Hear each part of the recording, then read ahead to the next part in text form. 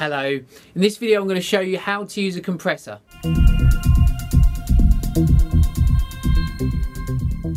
So compression has been around a long time. Originally it was created for the movies. Because it was the olden days, all the men had deep boomy voices like me, and all the women had very soft voices like this. So they needed a way to even out the volume of the two voices, because it was really annoying just turning them up and down. Or who wants to do that? You don't want to do that, do you? So in the end they devised compression, which is basically automated level adjustment. You could think of it as a robotic hand that just turns down the fader every time the sound gets a bit too loud and turns it back up when it's not too loud anymore. Essentially it evens out the volume of sounds. For this example I'll show you how to set up a compressor using the stock plugins in Logic, but any compressor has the same basic functions to it and works in the same kind of way, so you can apply this to any compressor that you might use.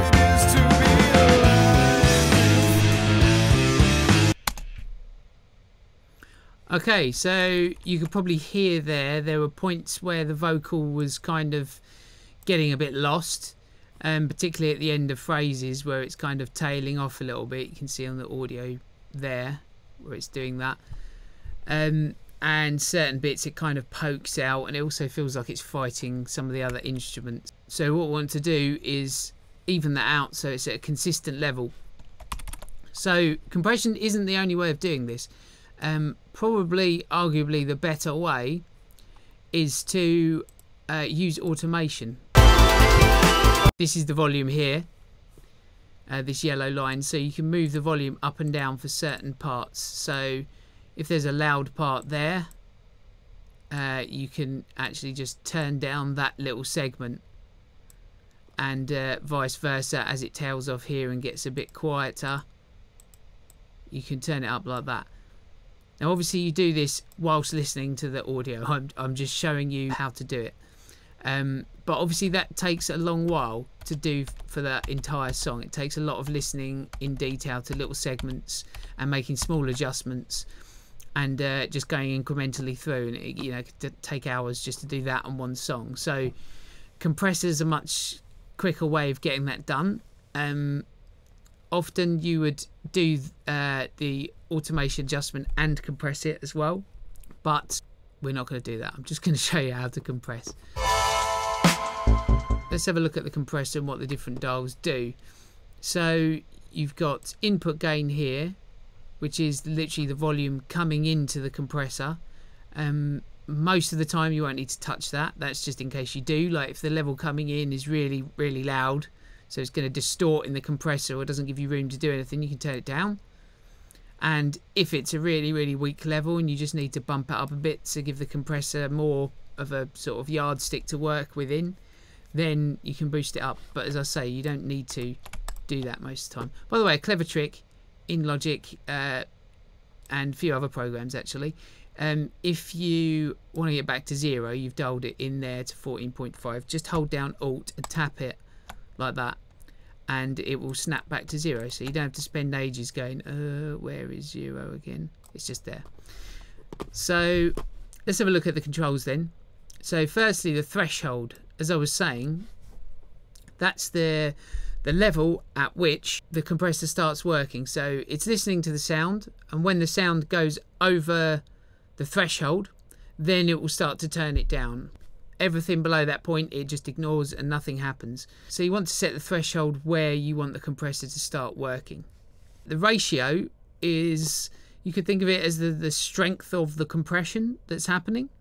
So if the ratio is set to 5:1, which is a sort of medium-ish amount of compression, it means for every 5 dBs that your sound was going to go over the compression threshold, it will only allow it to go over 1 dB. So it's literally 5:1. It's compressing it 5 dBs to 1. So if it was going to go over by 10 dBs, it would compress it down so it was only 2 dBs over. You see? So whatever it was going to go over the threshold by, it ends up dividing that figure by 5. So the same applies to any compression ratio. So if you went to 1:1, which is right at the bottom there, that's literally no compression, because for every 1 dB it goes over the threshold, it allows it to go over by that dB, so it doesn't do anything. 2:1, obviously it divides that by 2, so if it was going to go over the threshold by 25 dBs, it would only allow it to go over by 12.5 dBs. What I would start off with is probably on a vocal is that somewhere around 3, and then make up my mind from there where if it needs more or less. Let's have a look at the makeup gain here. The makeup is another gain stage like your input gain here, but it happens after you've done the compression, all right? So it's a way of getting your volume back up after you've squashed it down. So you can use that to balance the sound of when the compressor's off and on, so that you're hearing the changes in dynamics and not just the changes in volume. This auto gain section I'm going to leave off for the purposes of this tutorial, but basically it will do the job of this makeup gain for you. So the knee over here controls the transition between compressing and not compressing. A hard knee there at 0 means there's absolutely no transition between it compressing and not compressing. So as soon as it goes over that threshold, it will start compressing, and as soon as it drops under, it won't. As you can probably imagine or envisage, that's kind of slightly sort of robotic way of doing things. When it's a soft knee, it means that as you're approaching the compression threshold, it begins compressing already. So that transition from compressing to not compressing isn't just happening the second it crosses that line, it's beginning to happen as it approaches the line. So there's a transitional period. It's called the knee because if we click on here, graph, you can see this piece here is the knee. So that's the transition between compression and not compression. This is the threshold here where the knee is. So that's a hard knee. As soon as the sound passes over that level, it's compressed. And as we go soft, you see that line's kind of smoothed out, and as we go all the way, it's just a gentle slope. So really it's hard to see where the compression begins and ends. It's kind of sort of always compressing a little bit. The attack control allows you to adjust the gap in time between when your sound crosses the threshold, be it hard or soft knee, but when it wants to begin compressing to when it actually does compress. You can use this attack to allow a bit of the beginning of your sound to slip through the compressor unchallenged. So the release is the opposite end of that. It's the gap in time after when your sound has dropped below the threshold that the compression behaviour stops. So a higher release means that if you go all the way up here to 5 seconds, means that 5 seconds after your sound has already got quiet enough to not be compressed, it's still being compressed a little bit. And the other way, if we go to 5 milliseconds, that means it very quickly lets go of the compression as soon as it dips below the threshold. So first of all, I would leave the threshold at 0. That will mean no compression's going to take place. And generally what I would do is play through the verse or the section and slowly bring in the threshold down until I'm just getting a little bit of compression, so I can begin working with some of the other controls. So let's try that.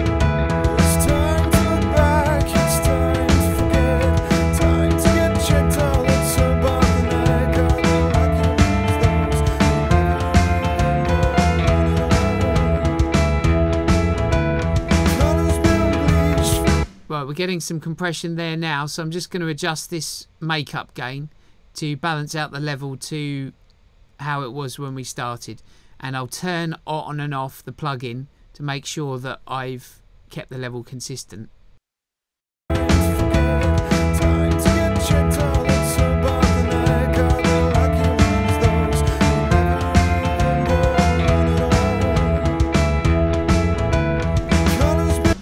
I'm happy with that. So you can hear that starting to even out the overall sound of the vocal, but it's still, you can hear the compressor working a little bit, and you can kind of hear this kind of gloopy sound. If we have a look at this graph here, you'll see roughly what the compressor's doing. So we've got the waveform coming through here, the amount of compression there, which is also drawing in there how much compression is happening when. Okay, sounds like the vocal isn't loud enough in the mix to me, so I'm just going to turn that up. But in terms of compression, that is sounding quite even. So the way I would approach the attack and release settings is using my ears. Shock horror.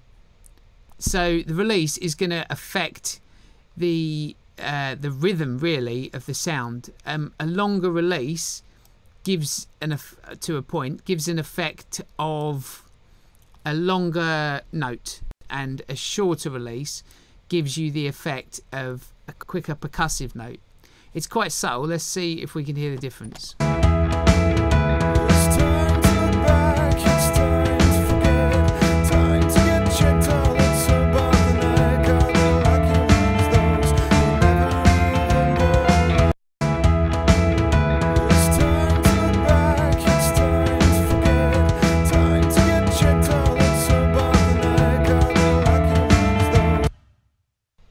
Could you hear the difference then?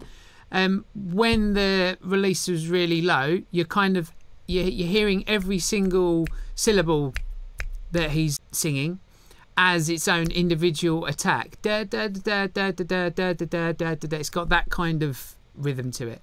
And then when you push the release all the way up here to sort of 500 or something like that, the rhythm from the vocal was much more like ba, ba, ba, ba, ba. It was only picking up the stronger inflections that he was doing. Have a listen to that again, see if you can see what I mean.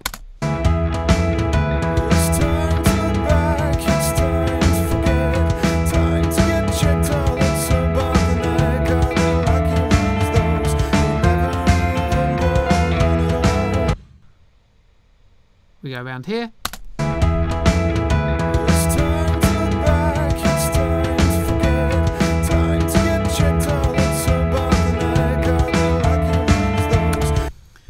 So you're hearing when he says time to forget, when the release is low, the compressor has got time to react to every single transient that's happening. So when it's 5 milliseconds, he's saying time to forget. The compressor is able to react to each syllable and recover, as in stop reacting, to be ready for the next syllable hitting it. So the result of that is you hear each syllable quite cleanly. As you turn the release all the way up, you get the reverse effect where he's still saying time, and to forget comes in while the compressor is still reacting to the word time. So it hasn't fully recovered at that point, so it ends up making those sounds less clear. Generally a shorter release time gives a tighter, quicker, shorter sound, should we say, and a longer release gives a longer note, and it will generally make things sound a bit more smooth overall. Obviously there's no hard and fast answer, unfortunately, for sorting out any vocal, because it's totally dependent on the source material and the effect that you want to create in the end. So what I would do is just use my ears and let those guide me as to where I think is a good spot, knowing in my head that if I want it tighter I can go this way, and if I want it looser or smoother, I can go this way. So let's try doing that.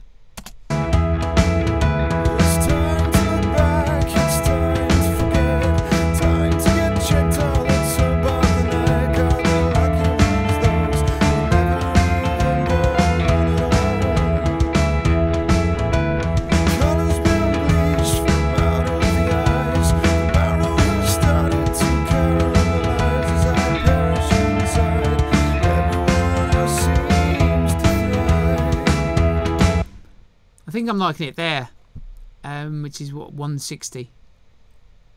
For the moment, that sounds all right to me. It's not too the compressor's recovering enough, you're hearing enough punch from each word, but it's not too kind of bitey and snapping back and forth. It's got a nice overall smoothness and roundness. Next thing, I would go for the attack, which is the beginning of the note. So that will give you different amounts of presence and brightness and a kind of natural onset of the note. So it's set quite high now at the moment, relatively high, 50. Generally I will set my attacks quite high. That's just how I tend to like things, but it totally varies, as I say. So let's have a listen to a really short attack compared to a long attack. See what that sounds like. So this is a really short attack, 0 milliseconds. So it's reacting as soon as it passes the threshold, it's immediately turning it down.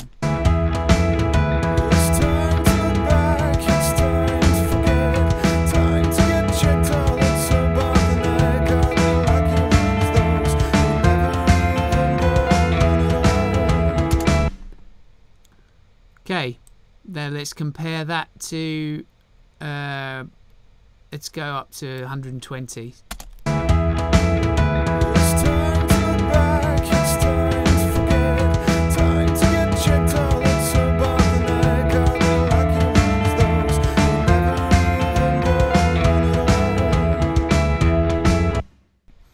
So you can hear there the longer attack made it sound much more open. For me, when it was right up here, it was too open. It was to the point where the compression wasn't really working that well, because it was leaving such a big gap from the onset of the note, so that your brain really isn't picking up the fact that the note's been compressed. So you need to find that happy medium between where the attack was really short. I thought the sound was just a bit curtailed and a bit kind of smothered, and the opposite this way. So again, close your eyes, twiddle the dials and find that happy medium. Let's try it.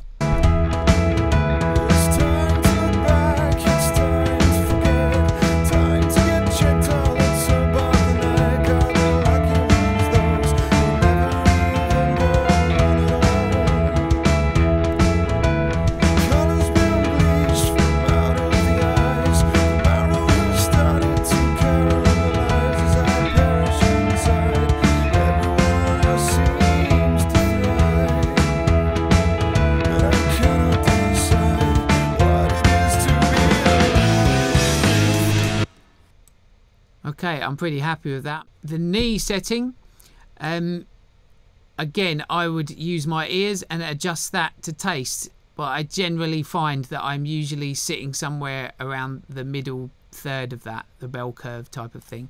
So let's try that. It's time to look back, it's time to forget, time to get checked all that's above the neck. Are the lucky ones those who never even born at all? Colors been bleached from out of the eyes, the marrow has started to caramelize as I perish inside. Everyone else seems to thrive, and I cannot decide. So I'm liking it around there, actually. That's where it kind of sounded the smoothest to me, and that's what I was trying to achieve with this vocal. There's a few other problems with this vocal that I wouldn't really try and solve with a compressor, to be honest. It's quite sibilant, etc. So the other control is the ratio, which is the severity of the compression. Now, to be honest, I'm quite happy with how much compression is happening now. It sounds to me like the vocal's pretty smooth, but I'll adjust the ratio a little bit just to give us a bit of an idea of where we might want to go with it. It's time to look back, it's time to forget, time to get checked all that's above the neck. Are the lucky ones those who never even born at all? Color's been bleached from out of the eyes, the marrow has started to caramelize as I perish inside.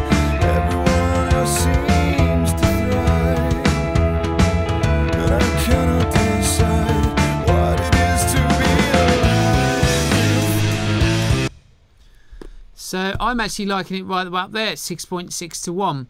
It focuses it nicely in the mid-range, kind of pulls it tight in the middle of the sound field, and gives it a little bit more sort of oomph and aggression, which kind of works for this style. There's a few areas where it still needs some more compression to bring it out. What I would normally do is I would automate little segments of it, as I was saying. Like generally these parts, the end of phrase where it's kind of tailing off a little bit, I would turn those up, but I would do that on a plugin here, and I would use the utility section, go to the gain plugin, and use that, automate that up here.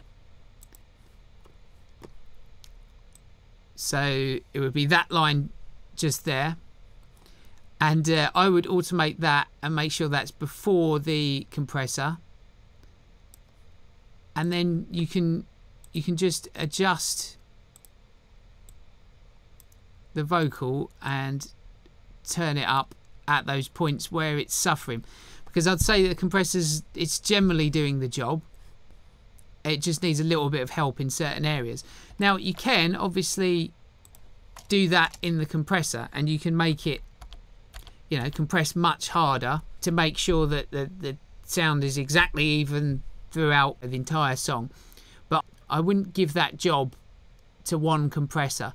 I'd try and help it in other ways, because compressor can only do so much without starting to make things sound bad. So nice little bit of level of automation like that